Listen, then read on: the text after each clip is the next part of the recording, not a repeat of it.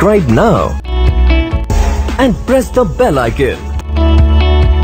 बिस्मिल्लाहिर्रहमानिर्रहीम, virtuous physicists and gentle students, अस्सलाम वालेकुम।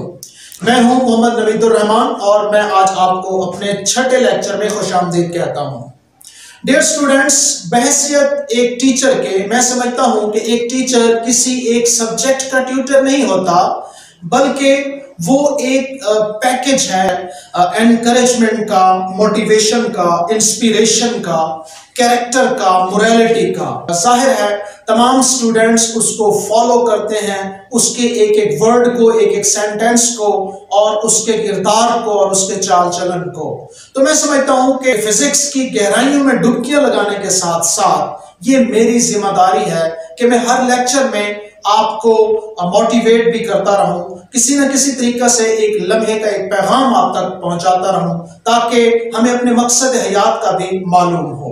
अजीज तलबा और तालिबात, मॉडर्न इन्वेंशंस और डिस्कवरीज के दौर में जिस तरह हमने टेक्नोलॉजी में तरक्की की है, उसी तरह से इस तरक्की के कुछ नेगेटिव इम्पैक्ट्स भी सामने आए हैं। जिस तरह के हम मोबाइल का इस्तेमाल करते हैं कि हम लोग सारे एक घर में बैठे हैं, इवन के खाना भी खा रहे हैं, तो तमाम लोग व्हाट्सएप, यूट्यूब, फेसबुक का इस्तेमाल कर रहे होते हैं, और इवन के जो बच्चे हैं वो पबजी और कैंडी क्रश में मसरूफ होते हैं, और वो करीब होते हुए भी ऐसा लगता है कि वो एक दूसरे से 7 समुद्रों के फासले पे हैं।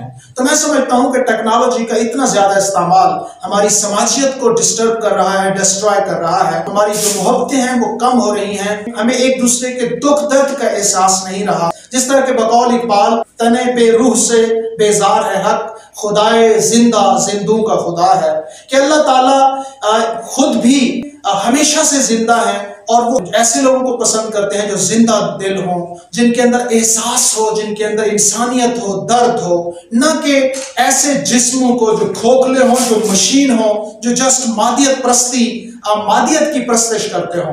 तो इस तरह मेरी आपसे गुजारिश है कि टेक्नोलॉजी के इस्तेमाल के साथ साथ अपने आप को अपने प्यारों के करीब तरीन जरूर समझें और एक दूसरे का ख्याल रखें। तो ये आज का मेरा पैगाम था।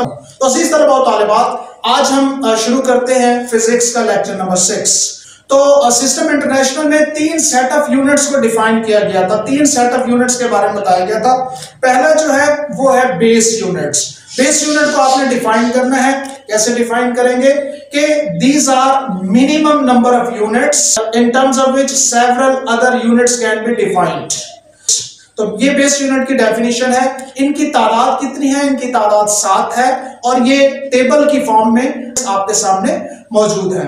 तो आपसे डेफिनेशन पूछी जाती है और आपसे कहा जाता है कि बेस क्वांटिटीज और बेस यूनिट्स को और उनके सिंबल्स को एक टेबल की फॉर्म में लिखें। तो आपने डिफाइन करना है, उसके बाद आपने फिर टेबल की फॉर्म में उनको लिखना है, क्वांटिटीज, यूनिट्स और उनके सिंबल्स को। अजीज तलबा और तालिबात, ये जो आपके सामने 7 बेस क्वांटिटीज और 7 बेस यूनिट्स हैं, ये कौन कौन सी हैं? लेंथ बेस क्वांटिटी, इसकी यूनिट मीटर है और उसको छोटे एम से जाहिर किया जाता है। इसी तरह मास की यूनिट किलोग्राम है और उसको छोटे केजी से जाहिर किया जाता है, और टाइम की यूनिट सेकंड है और उसको छोटे एस से जाहिर किया जाता है।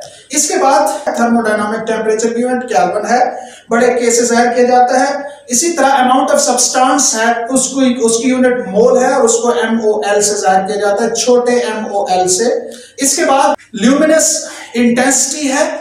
ल्यूमिनस इंटेंसिटी, इसकी यूनिट कैंडेला है और इसका जो सिंबल है उसको CD से जाहिर किया जाता है। इसके बाद इलेक्ट्रिक करंट है। इलेक्ट्रिक करंट की जो यूनिट है वो एम्पेयर है और उसको बड़े A से जाहिर किया जाता है।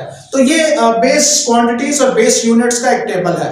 मैं यहाँ पे थोड़ा सा इसको एक्सप्लेन करना चाहूंगा। अजीज तलबा और तालिबात, ये जो बेस क्वांटिटीज और बेस यूनिट्स हैं, ये बहुत सारी जो फिजिक्स की ब्रांचेस हैं उनको एक्सप्लेन करने के लिए ये काफी हैं। मिसाल के तौर पर मैं इधर से बात करता हूं तो मैकेनिक्स फिजिक्स की एक ब्रांच है जो मूविंग ऑब्जेक्ट्स को स्टडी करती है।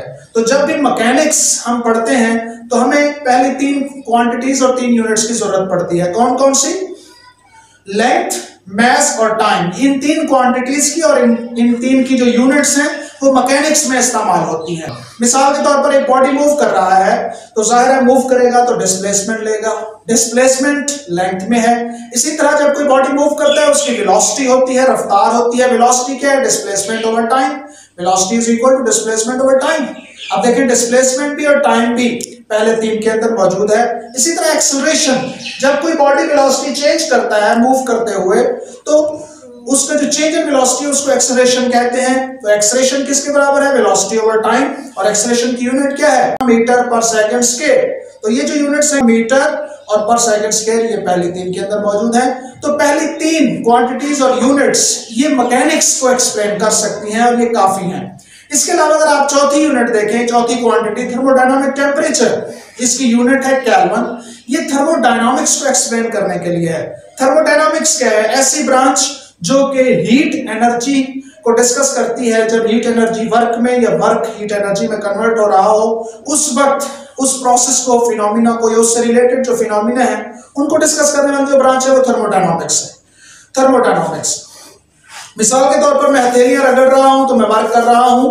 वर्क करने से, रबिंग करने से हीट एनर्जी प्रोड्यूस हो रही है। तो इसको कौन डिस्कस करेगा? थर्मोडायनामिक्स डिस्कस करेगी। तो हीट एनर्जी प्रोड्यूस हुई है, हथेलियों का जो टेम्परेचर है वो बढ़ा है वर्क करने से, तो टेम्परेचर यहाँ पे इन्वॉल्व हुआ है। तो थर्मोडायनामिक्स में बहुत सारी चीजें हैं। थर्मोडायनामिक्स के अपने लॉज हैं, zeroth law, first law, second law.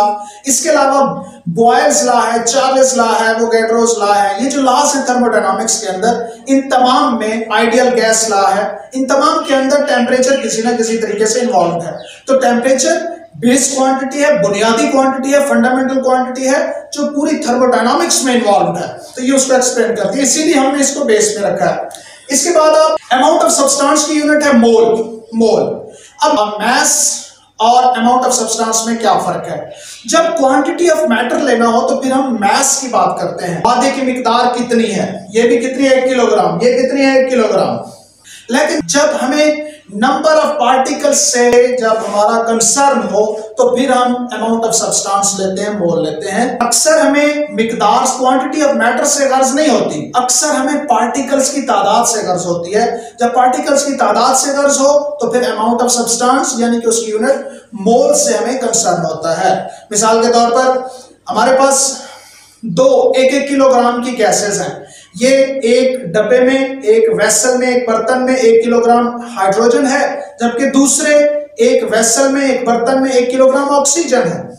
इसमें भी 1 किलोग्राम, इसमें भी 1 किलोग्राम, दोनों 1-1 किलोग्राम है। क्वांटिटी ऑफ मैटर सेम है, लेकिन ये हाइड्रोजन है, ये ऑक्सीजन है। हाइड्रोजन हल्की होती है, हाइड्रोजन के नंबर ऑफ मॉलिक्यूल छोटे छोटे होते हैं, लिहाजा 1 किलोग्राम में वो ज्यादा तादाद में डले होंगे, जबकि इधर 1 किलोग्राम में, जबकि ऑक्सीजन के जो मॉलिक्यूल्स हैं वो बड़े बड़े होते हैं, भारी होते हैं, लिहाजा 1 किलोग्राम में वो कम पड़े होंगे। तो अब 1 ही किलोग्राम के हैं दोनों, लेकिन जो नंबर ऑफ मॉलिक्यूल्स है वो मुख्तलिफ है। नंबर ऑफ मॉलिक्यूल्स जब डिफरेंट हो तो फिर इससे प्रेशर, वॉल्यूम, टेम्परेचर, इन पे क्या क्या असरात हो सकते हैं या नहीं हो सकते, ये हम फ्यूचर में पढ़ेंगे। तो नंबर ऑफ मॉलिक्यूल्स बाज़ अहमियत रखते होते हैं। तो फिर हमें मैस नहीं, अमाउंट ऑफ सब्सटेंस यानी कि नंबर ऑफ पार्टिकल्स की को एक्सप्लेन करने की जरूरत होती है। तो ये, इसके बाद है करंट। इलेक्ट्रिक करंट की यूनिट एम्पियर है, और इलेक्ट्रिक करंट एक तो चार्ज को एक्सप्लेन कर सकता है, I is equal to Q over T और Q is equal to I cross T। तो करंट और टाइम का जो मल्टीपल है उससे आप चार्ज निकाल सकते हैं। इसके अलावा आप फ्यूचर में पढ़ेंगे सेकेंड ईयर में कि करंट से मकनातीसियत भी एक्सप्लेन हो सकती है। क्यों? आप मैट्रिक में भी पढ़ के आए होंगे कि किसी भी वायर में जब करंट पास हो रहा हो तो उसके गिर्द मकनातीसियत होती है, जितना करंट ज्यादा मकनातीसियत भी उतनी ज्यादा। तो करंट से ना सिर्फ आप चार्ज को अंडरस्टैंड कर सकते हैं, इलेक्ट्रिसिटी को, पूरी ब्रांच को स्टडी कर सकते हैं, बल्कि मैग्नेटिज्म को भी स्टडी कर सकते हैं। और इलेक्ट्रिसिटी और मैग्नेटिज्म की जो ओवरलैपिंग फील्ड है इलेक्ट्रोमैग्नेटिज्म, उसको भी स्टडी कर सकते हैं। तो नेक्स्ट क्वांटिटी है इसी तरह ल्यूमिनस इंटेंसिटी।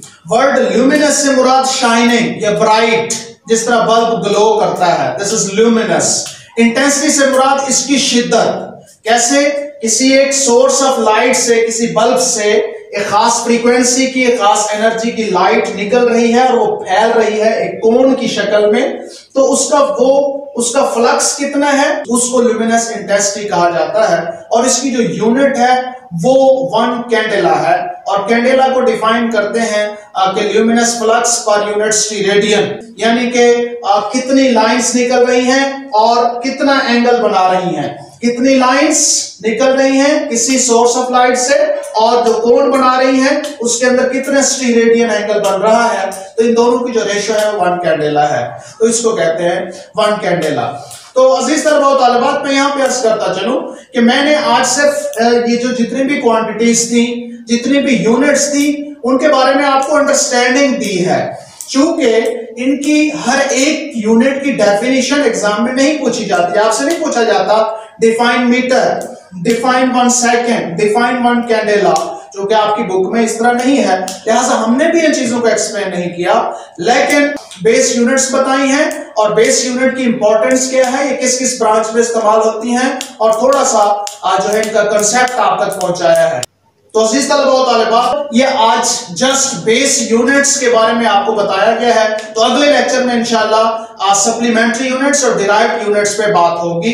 तब तक के लिए अपना ख्याल रखिएगा। Best wishes for you. Allah Hafiz.